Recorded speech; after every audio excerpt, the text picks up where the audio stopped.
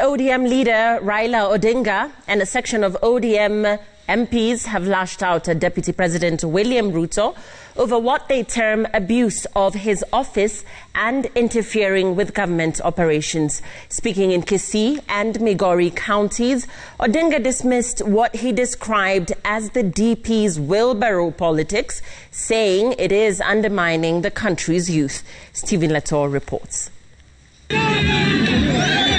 At a burial ceremony in Igare Bobasi constituency in Kisii County, allies of ODM leader Raila Odinga launched attacks on the political activities of Deputy President William Ruto, which they termed as wheelbarrownomics. Mimi nimekuwa Migori nikisoma huko Nairobi, nikienda kila term shule kifunguliwa kusoma Ganana School, basi ile mimi napanda ni Keroka Express, Obuya Express, Kisii Express. Watu ambaye wako na magari kama wa Kisii unaletea wheelbarrow. Hii ni aibu kubwa sana. Ni aibu kubwa kabisa. Unarudisha jamii yote chini kwa wheelbarrow ambaye wako na mabasi wanapeleka sisi Nairobi. When we were in parliament, there was something called Security Laws Amendment Bill. Na hiyo sheria ilipatia mamlaka polisi na vyombo vingine vya serikali. Na sisi tulipinga, tulienda mpaka kotini. Lakini Ruto na wale watu wake katika bunge waliunga hiyo mswada ikawa ni sheria. Sasa Ruto akiona tear gas, ajue hiyo ni sheria ambayo yeye alipitisha. Akiona tear gas ni sheria yeye alipitisha. Akiona lori ya polisi ni sheria ile alipitisha.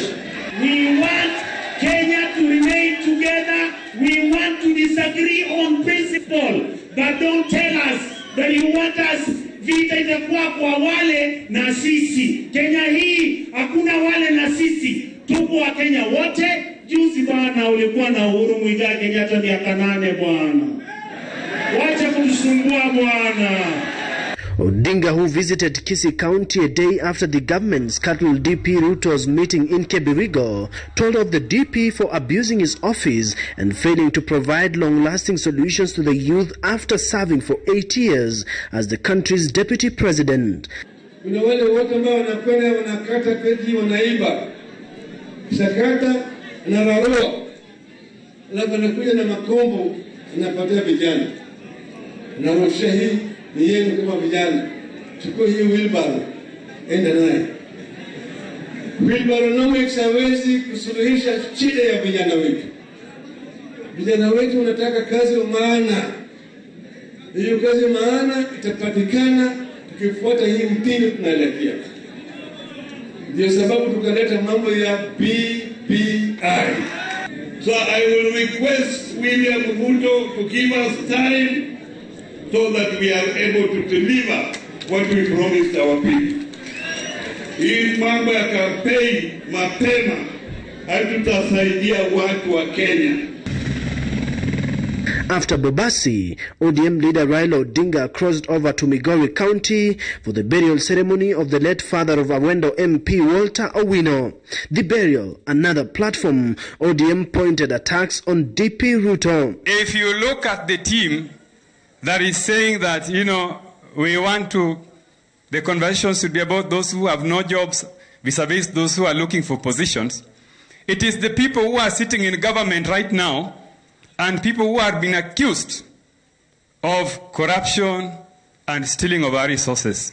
So we need to put this conversation in the rightful perspective. Raila Odinga has only served as Prime Minister of this country for 5 years. Even if you do simple arithmetic and you add 2 years to 5 years, you get only 7 years. You, William Samoei Arap Ruto, you have been vice president for 8 years. Between you and Raila, who is dynasty? Odinga's visit to Migori comes weeks after the ODM party resolved to impeach Governor Okoth Obado over graft allegations.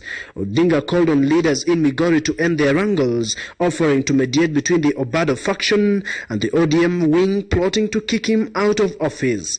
Stephen Latour, Citizen TV.